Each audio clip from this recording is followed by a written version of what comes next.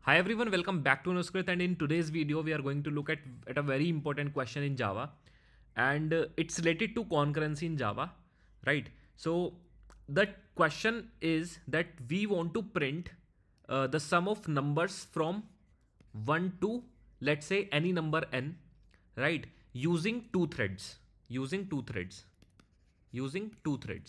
So this is a task that we need to perform. So if let's say we want to calculate the sum of first n natural numbers, right, so we can simply do this task using a simple for loop. But let's say if we want to, if the interviewer wants me to perform this operation using two different threads in Java, then how we would perform this particular task in Java? That is something that we are going to look in this particular video, right? So let's start this video. So in the initial phase, I would create a class, a simple adder class, which will simply create which will actually calculate the sum of first n natural numbers using single thread only, right? And then in the same video we will discuss like the solution if we want to use two threads, right? So without wasting any time, let's simply create a class. So this is a folder, concurrency in Java, right? I would first create a simple class adder.java, right? So let me create a class adder. So this is a simple adder class, and I would create a main method. Now what I would do here is I want to, let's say, I just want ki whenever any user is going to find the sum of first n natural numbers, I want the user to give me the range, right? So what I would do here is I would be taking two variables, let's say int start and int end, and there will be one variable which will keep the track of count, right? So these are the three variables that I would be expecting from the user, right? So whenever any user is going to create the object of this header class, I would be expecting that he would be giving me start and end range, right? Now I'm going to define the constructor of this class, and I will be setting this dot start is equals to start and this dot end is equals to end, and maybe the counter by 0, let's say. So this dot counter by 0. Great. So that's it. We have done. So I'm actually using one of the extension, VS Code extension, that is tab 9, which is a AI assistant tool, right? So that's why it is giving me hints, but the hints that it is giving, we are not going to do that, right? So we have, as of now, we have simply created three variables, a start, end, and counter, and a simple constructor which is a adder, right? Now I want to create a method in this particular class. Let's say public void add, right? And what I want in this function is I want to run a loop, let's say from int I is equals to start and up till this range and I plus plus. And now what I would do is I will simply this dot counter plus equal to I, right? So let me put this over here also, so that you just identify that, okay, this is the class variable, right? So this is the add function, right? And it is running from start till end, and this is the counter which we initialized from 0. Now this is incrementing, and every time the loop is running, we are simply adding this particular I to this counter, right? So that's it that we wanted to do in this adder class. Now in the main function we would create an object, right? So let's say adder is equals to new adder, right? And now let's say I want to calculate the sum of first, let's say 10,000 numbers, right? Let's say 10,000 numbers. Now what's happening over here is when we are writing this particular line, so it is calling this constructor of this class, and what it is setting is for this adder object, it is setting in the memory adder dot start as start value, which is 1, then adder dot end is equals to this 10,000 value, and adder dot counter as of now is 0, right? Now what I would do is I would simply call this adder dot add function, right? So what it will do is when I will be calling this adder dot add function, what it is going to do is it will call this particular function and it will run a loop from start till end, and it will be adding every I to this counter, right? That means if I print the adder dot counter at this line, so I should get the result, right? So I should get the result. Now let me just try this. So I have opened my terminal, and now let me try just adder.java, and java adder, right? Okay, great. So we are getting the sum of first 10,000 numbers, but this particular code is actually using a single thread only. We are not using any two threads, right? It's a very simple code snippet wherein we have a simple class, adder class. We are giving it two ranges, start and end, and a counter variable is being initialized by 0, and we have written a function which is add function, which actually runs a loop from start till end.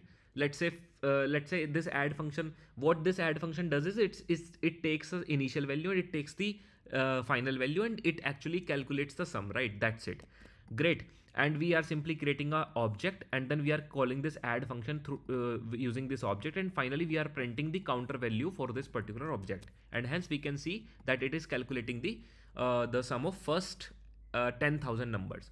Now we want to achieve the same thing using two threads. So let's see that how we can do this. So let me create another class, let's say concurrent adder, right? Concurrent adder.java. Great. So now I have created a class which is a concurrent adder class, and in the same manner I would be having a main function over here, right? It's a main function, and this time what I'm going to do here is I'm not going to calculate the sum in just one go, right? I would be creating two different objects. Let's say, for example, what I'm trying to say over here is I'm going to create two different objects. Let's say adder1 and adder2, right? Adder2. Now adder1 will also have its start value, its end value, and its counter, right? So in a similar fashion, adder2 is also going to have its start value, end value, and counter value. So when we will create first adder, so by default we will give its start value as 1, and let's say end value as, let's say, 5,000, right? And counter definitely will be 0 by default. And in the same way, for this adder2 object, we are going to give it a adder start value as 5001, right? And end value as 10,000. Because when we will be creating two different objects, right? The first object will take the responsibility to calculate the sum of first 5,000 numbers, and other object will take the responsibility of calculating the sum of next 5,000 numbers, right? But what we will do is we will be running these two objects, we will be running these two objects in two separate threads, right? So what it will internally do is they will keep on calculating the sum concurrently, right? So let's try to implement this particular thing. So what I'm gonna do here is I would be creating concurrent adder. Let's say adder1 is equals to new concurrent adder, and I'm gonna give it a range from 1 till 5,000, right? And I am gonna create another adder, let's say adder2, and I will give the range of 5,001 till 10,000. Now it is giving me error because we haven't defined the constructor yet. So let's try to do that. So in the same manner, this time also I'm going to have one start value, right? One end value, and another one is counter, right? Now let's define the constructor for this. So concurrent adder int start is equals to, so this dot start is equals to start, this dot end is equals to end, and this dot counter is equals to 0, right? So my job is done, right? Now what I want to do is I want to implement the same function. Let's say public void add, right? And this add function, what this add function will do is it will basically run a loop from start value till end value. So let's say this will start from this dot start and it will run till end value, right? This will run till end value, and what I will do is I'm gonna add counter plus equal to i, because we are creating the sum. We are not actually incrementing the counter, we are actually calculating the sum of first numbers, the sum of all numbers in this range. So I think the code from line number 3 up till line number 17 is exactly same that we did in the previous adder.java class. So our code basically will differ in this main method, right? Now we have two different objects, adder1 and adder2. Adder1 takes the responsibility to calculate the sum from 1 till 5,000. Adder2 take the responsibility to calculate the sum from 5,001 till 10,000. But I want to run these I basically want to calculate the sum of these two adder objects in a concurrent method, right? In a concurrent manner, sorry, right? So let's create two threads. So I would be creating thread t1 is equals to new thread, right? And in this thread, I would be passing it as an anonymous function which will run. And in this, basically what I want to do is adder1 dot add function I will call, right?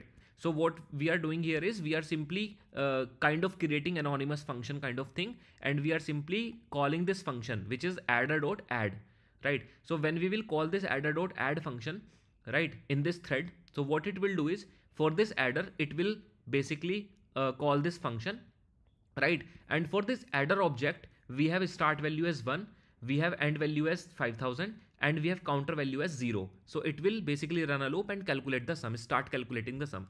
In the same manner, we are going to create another thread, and well, let's name it as T2, and in this T2 thread we will be having the computation of adder2 object, right? So we will call this adder2 dot add function.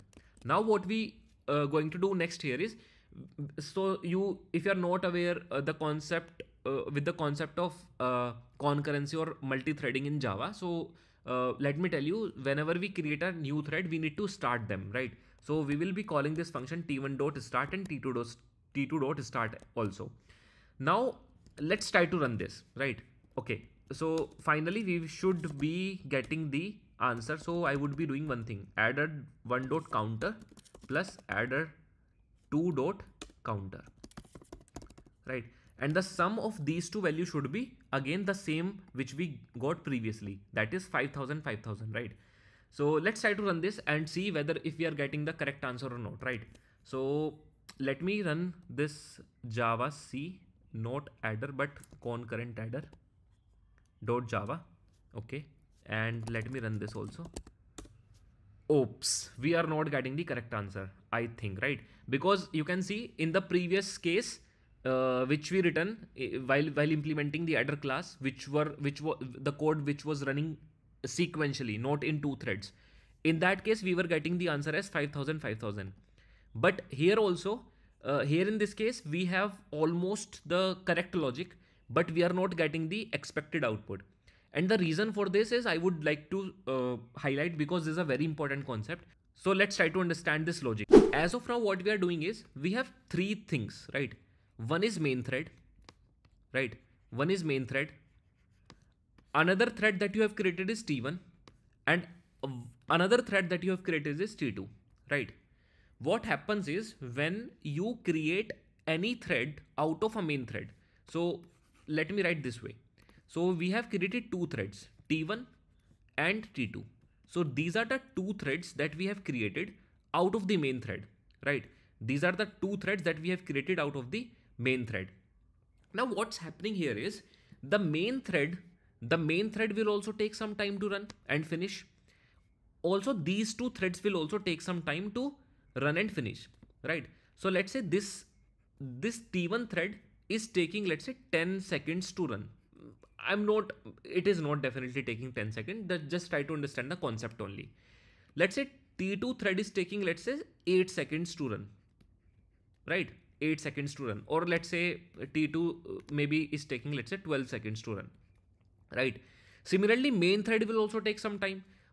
So because we don't have any computational logic in the main thread, we almost have our computational logic in thread T1 and thread 2 only, right? So what's happening behind the scene is the main thread is taking very much less time, right? Very much less time. Let's say maybe 2 seconds, right? And because of this fact, the main thread is getting completed, and they are still running, right? So before T1 and T2 finishes off, our main thread completes, our main thread logic gets completed, and hence the total sum that we are so as soon as your main thread is completed, we are simply, before actually main thread is completed, we are printing adder one dot counter plus adder 2 dot counter, right? So at that moment, whatever sum that we have in adder 1 dot counter and adder 2 dot counter, that is getting printed, right? So you can assume it to be three ways, right? So whenever you implement concurrency, so concurrency is nothing but running some part of your code independently, right? So let's say if you have a complete program and you are running this part as a independently, you are running this part as independently, and rest of the code is let's say running in the main thread, right? So if your main thread getting completed, then main thread will not wait for these threads to be completed.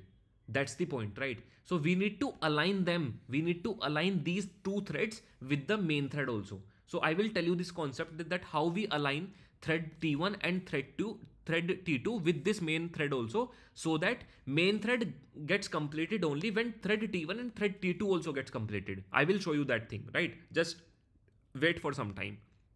But let me just show you one more thing. Now, if I run this program once again, right?